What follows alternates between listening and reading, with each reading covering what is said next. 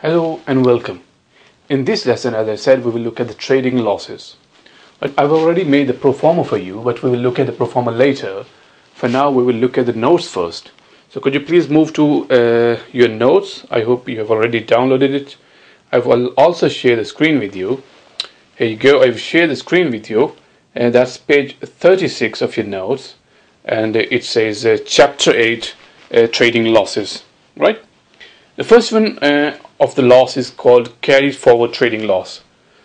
So loss is a loss, you understand it when you either have a profit or a loss. When you have a profit, you will have to pay tax on it. When you have a loss, although you will not have to pay tax, but HMRC also gives you something called relief on the loss. So HMRC says if you incur a loss this year, you might carry this loss forward to set off against future trading profits. So in the future, if you make a profit, then you can reduce that profit by this loss to pay less tax on reduced profit. So that's what it is called trading loss. First one of the loss is a carry forward trading loss, which can only be set off against trading income. Now income could be of many sorts: trading income, property income, or blah blah blah. They could be of many sorts. You might have salary as well. You might have capital gains income as well. So there could be many. But here it says carry forward trading loss can only be set off against trading income. So it cannot be set off against any other income. A trading loss is not relieved may be carried forward to set off against first available trading profit of the future years. Losses may carry forward for as many number of years until the loss is relieved. Right? Beneath that it says it can only be carried forward against trading income. Right? Now the second one is a trading loss against net income. Trading losses may be, it is not underlined. Please make sure if you have a hard copy, please make sure you underline this one. Trading losses may be set off against total net income of current year, and in addition or instead relief may be claimed against net income of preceding years. So this loss can be set off against this year net income or the previous year. So it says net income. It is not saying trading profits. So it means net income means any income, right? So trading losses may be set off against total net income of current year, and in addition or instead relief may be claimed against net income of preceding year. So you can relieve it against current year or the previous year, whichever you want. A claim for loss must be made by 31st January, which is approximately 22 months after the end of tax year of loss. Taxpayer cannot choose the amount of loss to be relieved. Therefore, a personal allowance may be wasted. Right? Now you know the personal allowance. So it says that although you can relieve the loss, but you cannot do like this. To relieve some loss in this year and some loss in next year. Why are you doing it? Just to save the personal allowance. All right? So you are relieving the loss up to the amount of personal allowance. Then you are not utilizing all of the loss. You are carrying it forward next year. You can't do that.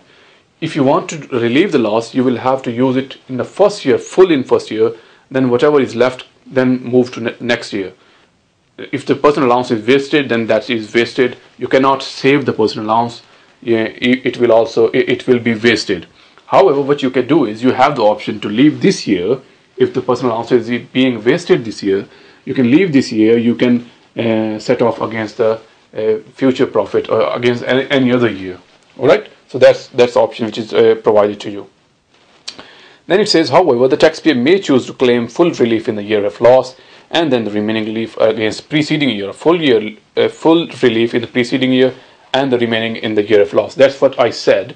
I said you cannot do like this. That some of the loss you may relieve in here, and some of them in the next year. However, what you can do is you can leave this year and you can set it off against any other year. That's up to you. Where loss relief is claimed against net income of the tax year of loss of previous year, the taxpayer may claim a future relief to set off loss against his chargeable income before annual exemption of the tax year.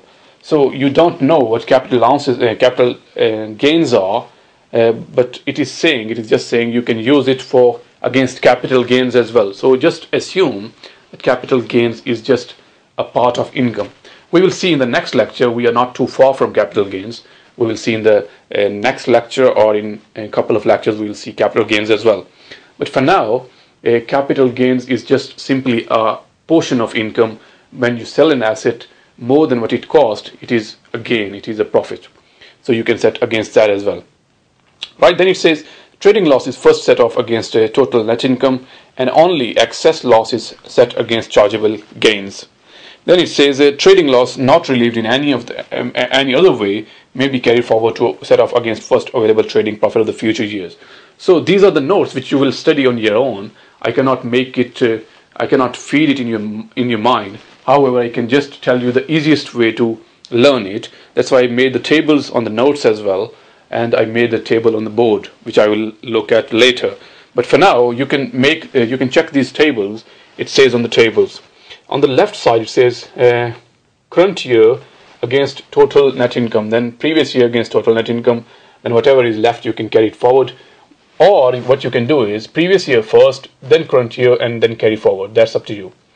On the right side, it says current year against total net income, and then current year chargeable gains, then previous year total net income and previous year's capital gains, and then you can carry it forward. Or you can do the previous year first, both net income and chargeable gains, and then current year, and the remaining one you can carry it forward. Right? Now on the next page, it is trading losses in the early years of trade. Now trading losses of early years of trade. Early years of trade are the years when you started your business. So when you have just started your business, that is your starting period of trade. So if trading on the notes please, if the trading loss is incurred in any of the first four tax years of trade, then the trading loss can be carried back against total net income of previous 3 tax years on FIFO basis. So if you just started the business and first 4 years you have been incurring some losses, you can set off them losses against total net income of the previous 3 tax years on FIFO basis. Now you know what FIFO and LIFO is, first in first out, so you will have to deal the first years first, then the later years, right? And the last of the losses is terminal loss relief. Now trading losses in the last 12 months of the trade are called terminal loss relief. Now this is a little bit complicated. Loss. You might feel this one confusing. This is the only loss which is little bit confusing, not much but little bit. So here you can please make sure on the notes. Please read it carefully with me. If the trade ceases, then terminal loss of last 12 months of the trade can be carried back against the trading income of the previous 3 tax years on a LIFO basis. Now say for example you have been trading and you have been incurring some losses. Now then you started to think, thinking to cease the business. When you cease the business, you will have to see last 12 months of the trade, because now your business is finished. The last 12 months of the trade are called terminal loss relief. So in last 12 months of the trade, we'll have to see how much loss we have incurred. That is called a last 12 months and terminal loss relief. So if the trade ceases, then terminal loss of the last 12 months of the trade can be carried back against trading income of previous 3 tax years on LIFO basis. Now this time terminal loss is on LIFO basis because it is of last period when the business is going to cease. Whereas where the FIFO was in the previous one, where the early year loss relief. So first 4 years of trade, that was on FIFO basis. Whereas in terminal loss, you may set off on LIFO basis. All right. Now the formula to calculate is given below. It says trading income in the last 12 months of the trade. First of all, what you do is there is calculation of terminal loss, right? So you take net trading loss in the last 12 months of the trade. You first take that last 12 months of the trade.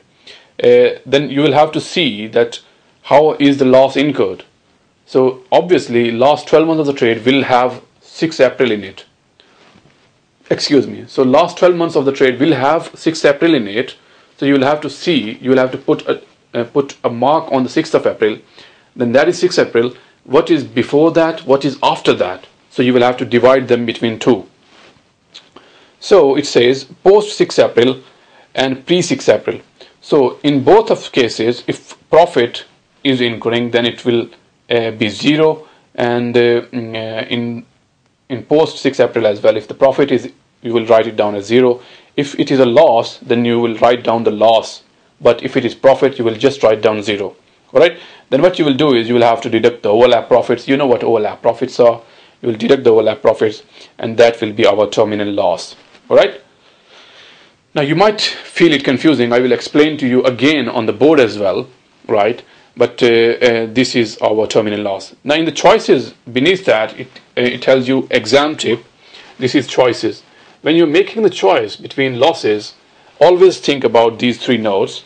Earlier loss relief is better than future loss relief, because it is a P6 level exam, and examiner will expect you not only to do calculation, because it is hardly a calculation paper. Most of the students think that it will be a calculation based paper. However, it is more of commentary than of calculation, or you can say 50-50. So these 3 exam tips are very, very important as far as these trading losses are concerned. You could expect a 15-mark question as well. I mean, this is extremely important topic, so you never know. You might expect, you might see a 15-mark question just on trading profits.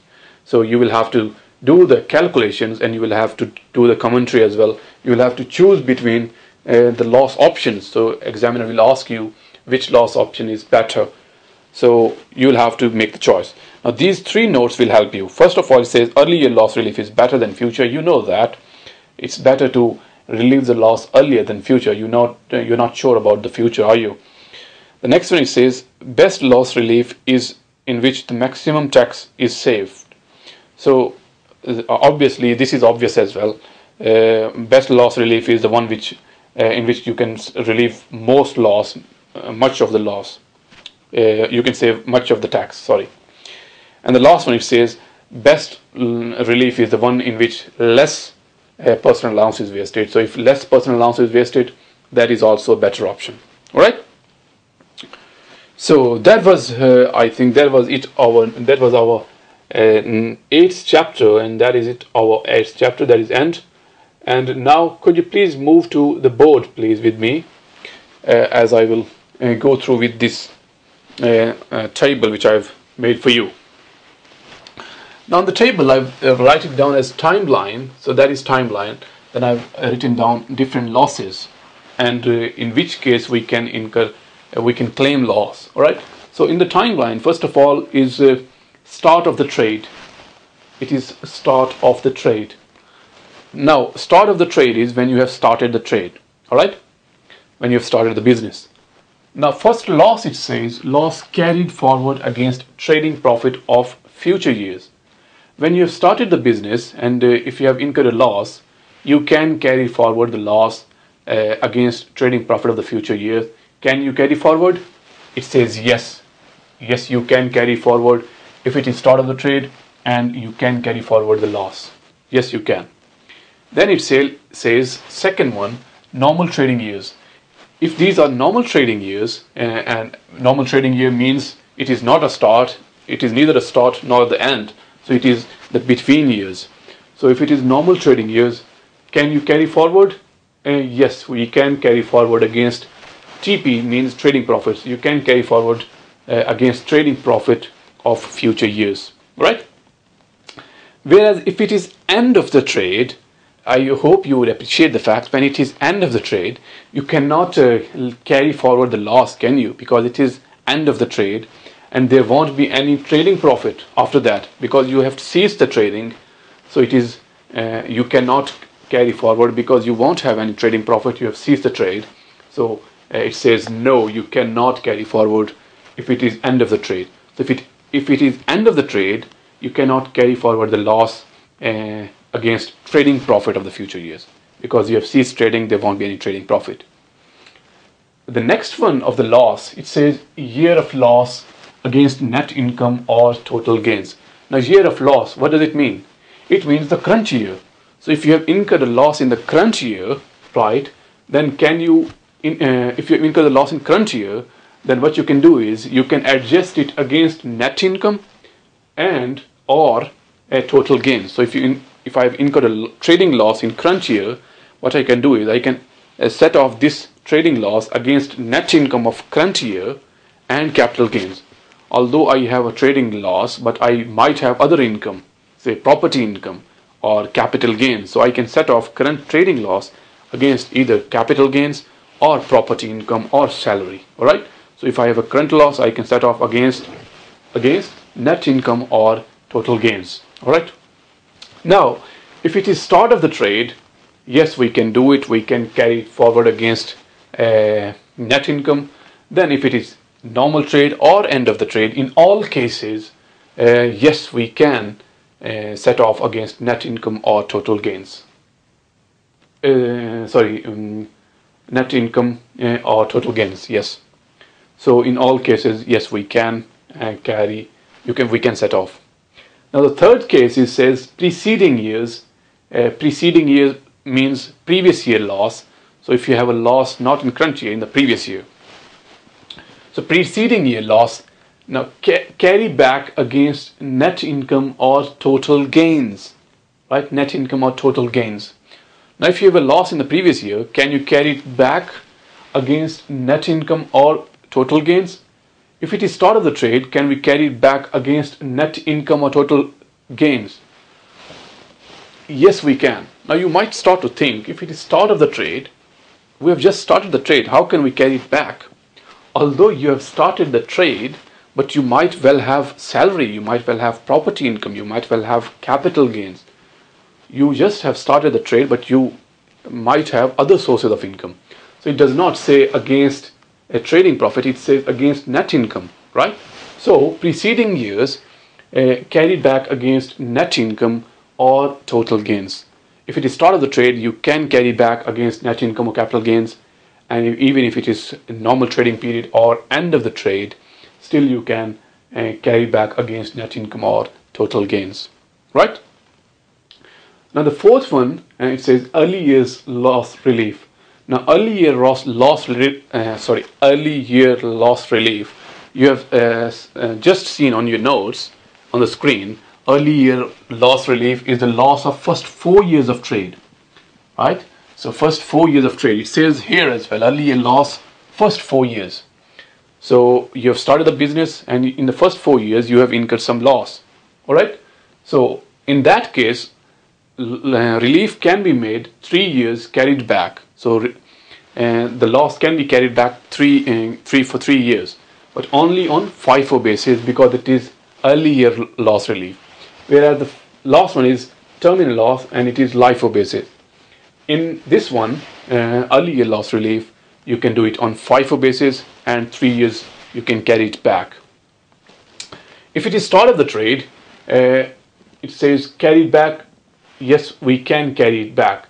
It says loss first 4 years relief, 3 years carried back on FIFO basis. Yes, we can, even if it is start of the trade, because it is not against net income. It is against it is not against trading profit. It is against net income. Now, if it is in the normal trading periods,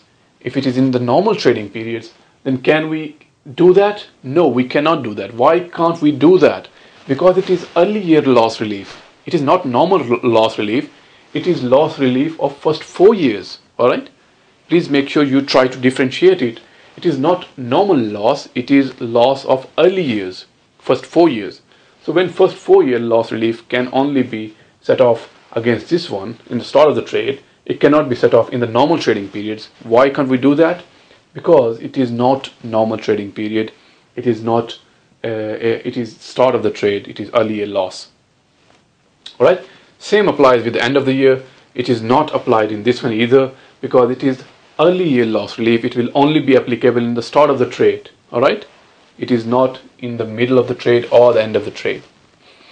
Then it says terminal loss relief. Can it be applied on the start of the trade? No, it is terminal loss of the last 12 months. All right. So it won't apply in normal cases either. It will only be applied in the end of the year, because it is terminal loss of the last 12 months of the trade, and it will be carried forward on LIFO basis, last in first out. All right. So that was our table of loss reliefs. Now let me show you something here. if we talk about the terminal loss, all right, so that is our timeline of terminal loss, all right. Now this is, say for example, this is January and this is December.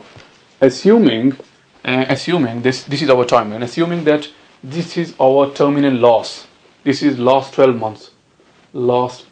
months, assuming these are our last 12 months from January to December, what we will have to see is, we will have to see where is the 5th of April.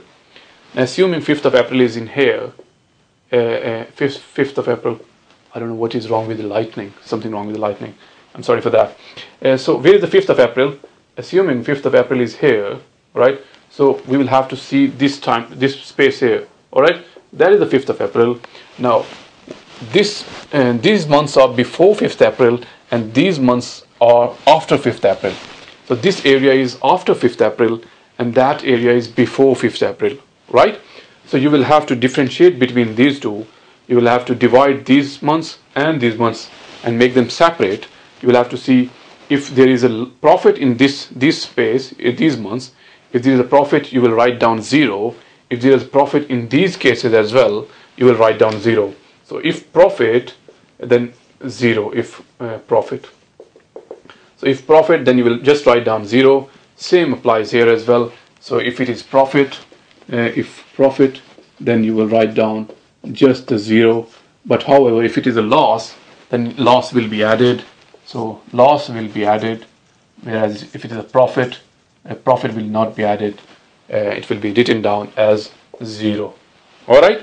So that is our end of trading loss relief. I hope you have understood it. Please make sure you note down this table, because when exams will be nearer, although they are not too far now as well, but from say for example 1 week from exam or 10 days from exam, this table will be able to help you not only with calculation but theory as well. Say for example, when you are doing the theory, you can look at this table and you can make yourself comfortable with the theory, all right, because it covers each and every bit of losses. Although these are enough for you, but please make sure you read the notes as well, and please make sure you do the practice on the practice and revision kit. In the next lesson, we will do a small question from the exam kit, which will be relevant to trading losses, especially terminal loss, which is a difficult one. So I will show you this bit, how to deal with the terminal loss, in the next lecture, which will be question from past exam paper, updated version from practice and revision kit. All right. So I will see you in the next lecture. Take care and goodbye.